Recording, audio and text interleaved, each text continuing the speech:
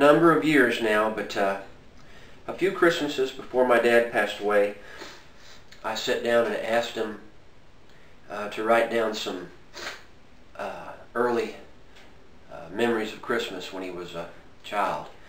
And he asked me, he said, well, he said, I don't know what it would be. And I said, well, just write down memories of, you know, Grandma and Grandpa growing up. And maybe, I said, maybe write down the first toy you ever remember receiving. So he wrote down these words. And I've read this many times to family and friends throughout the years. And it always puts things in perspective. I called it Papa's Christmas. My first toy was when we drew names in school. A girl named Wilma Myers got my name.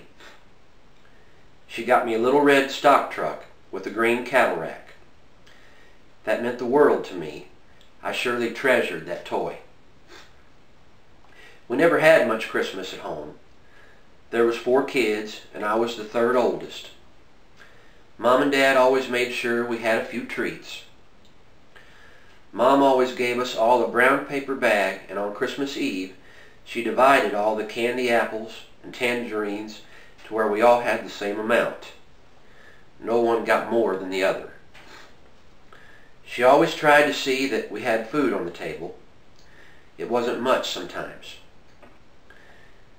She used to bake a cake from scratch. She usually put cake dye in the dough to give it different colored layers. She always put coconut and bananas on it. And she always made egg custard or sugar pies. They were very good.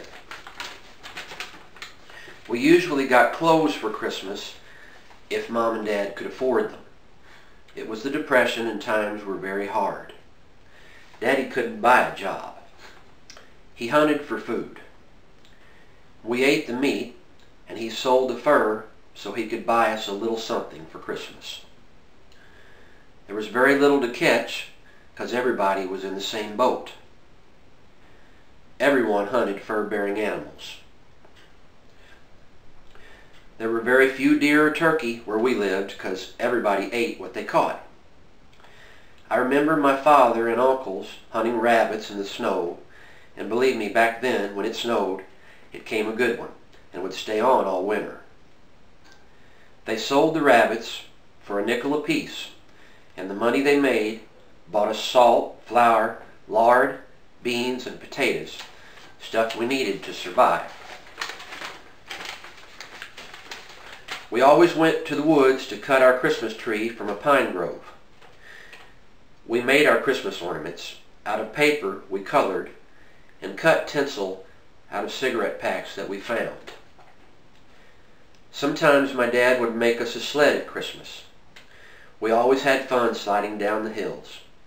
We couldn't guide the sled, and sometimes we'd hit a tree and all have a good laugh. We'd pull the sled back up the hill and try again.